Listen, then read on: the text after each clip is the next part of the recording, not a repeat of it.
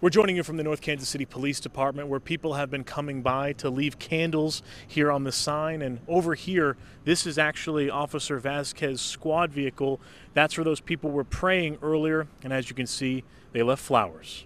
Had a heart as big as the world could want. Broad shoulders and a big heart. You can't hardly ask for anything more. Well, and that smile. We lost a great man today. Bobby Baker Hughes lost a former colleague Tuesday, but more importantly, a friend. She's the president and CEO of the Northeast Kansas City Chamber of Commerce and the manager of the Independence Avenue Community Improvement District. Before his time with the North Kansas City Police Department, Officer Daniel Vasquez served this community as a security officer.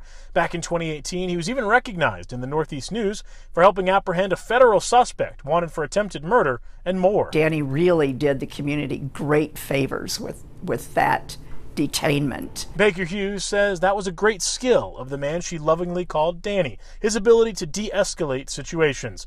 Tragically, police say Tuesday morning's incident here at 21st and Clay in North KC didn't end peacefully. Officers say Vasquez stopped a car around 10:30 for an expired tag when the driver got out and shot him. I heard a really loud noise. A few minutes later, just saw a ton of cop cars coming down the street. Vasquez died at the hospital. To see such a young person so early on in his career lose his life to such senseless violence is just unfathomable. Police say the suspect surrendered in the Northland about 3 hours later.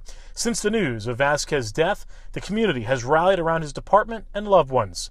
For Baker Hughes, her Danny died a hero. His dream was to be a police officer, and he died working his dream. That suspect remains in custody. So far, their name has not been released.